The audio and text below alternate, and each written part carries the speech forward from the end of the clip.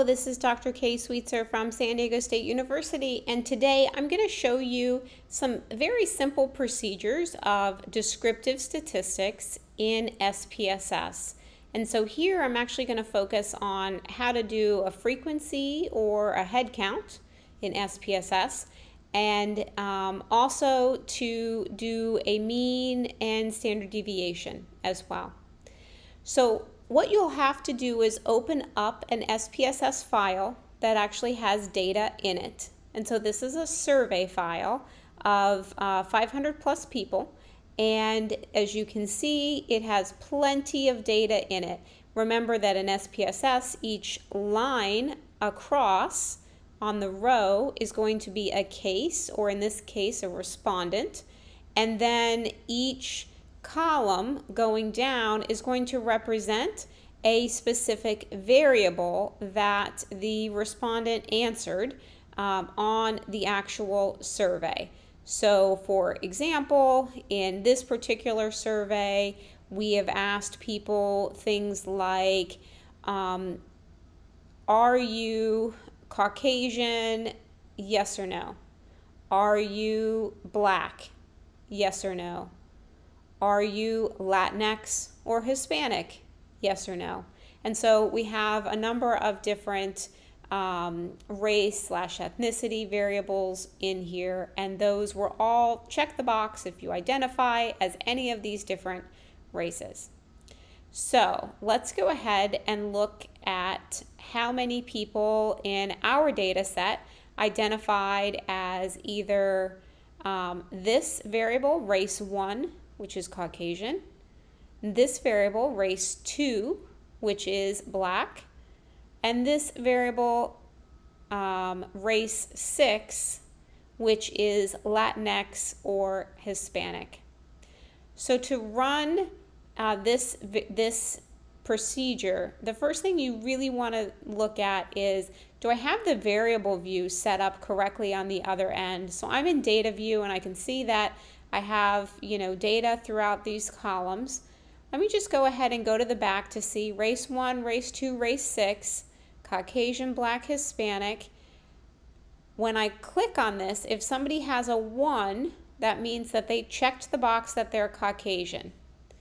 For the next one, if there's a 1 there, that means that somebody checked the box to say that they are black. And on this next one, we have if people said that they were Latinx or Hispanic. So this is the way that this particular variable was set up, and there are lots of different ways that this could be set up. This is how it was set up in this particular data set. I'll show you another variable, which is gender. Gender has all of the different categories in one variable, and so people could say that they were either male, or they were female, or they were transgender, or they were non-binary, or they might prefer not to say.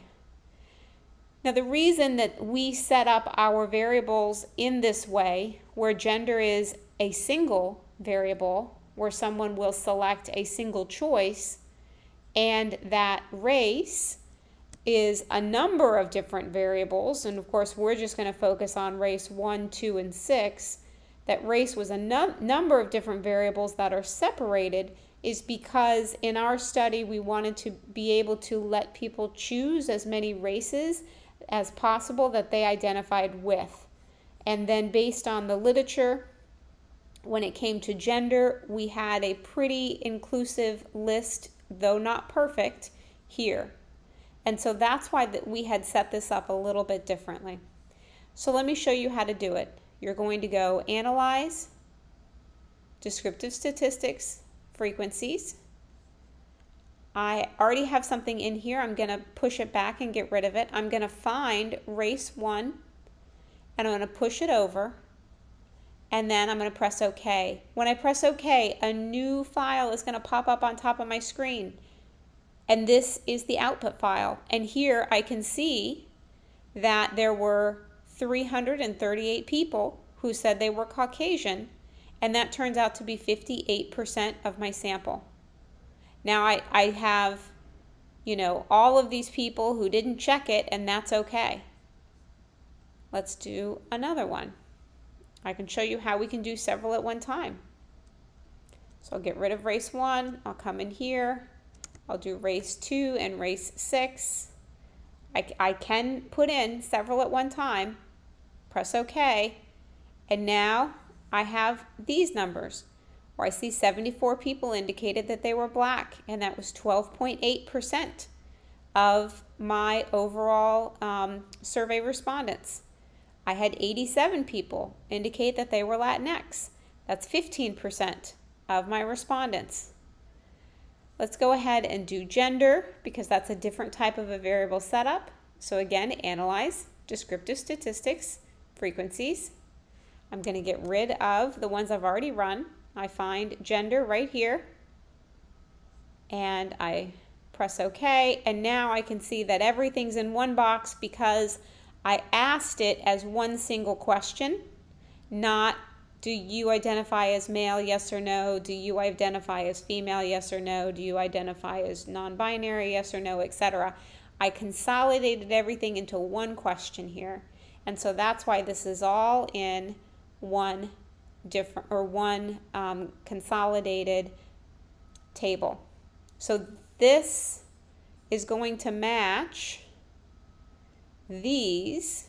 However, you notice transgender is missing on the output, and that's because nobody indicated that they were transgender in this data set, and so SPSS didn't push anything out for that. The next thing I want to do is to show you how to run a mean or a standard deviation. Let's go ahead and look at this easy one, which is going to be age.